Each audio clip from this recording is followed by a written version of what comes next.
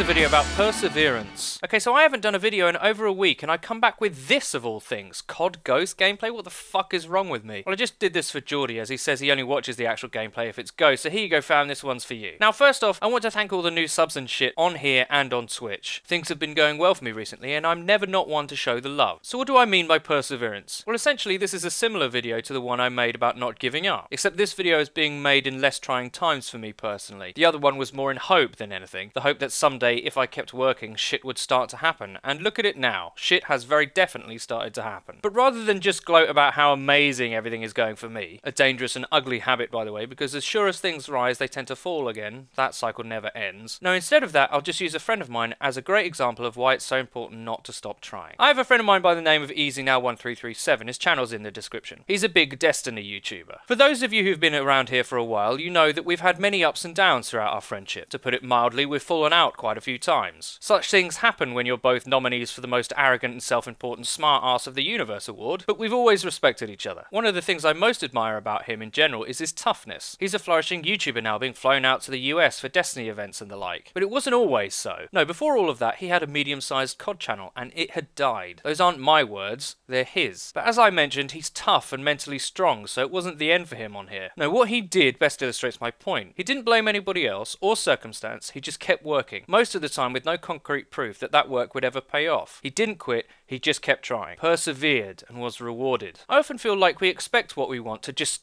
happen, but it doesn't. The truth is, the world doesn't give a fuck until you give it a reason to. If you want to be someone who does a creative job or some other highly competitive pursuit, you'd best be prepared for it to be fucking tough. Who ever knew making art or producing content would ever be so difficult? Nobody does, and that's my point. Everyone thinks it should be easy and take little effort. That's the end of a lot of careers, that dawning of the unfavourable odds. A lot of people just quit, or even worse, are forced to make a choice between their dreams and their reality. If you're lucky enough to find yourself presented with the chance to work hard at what you want to be, persevere, or watch it become someone else's reality. Later, folks!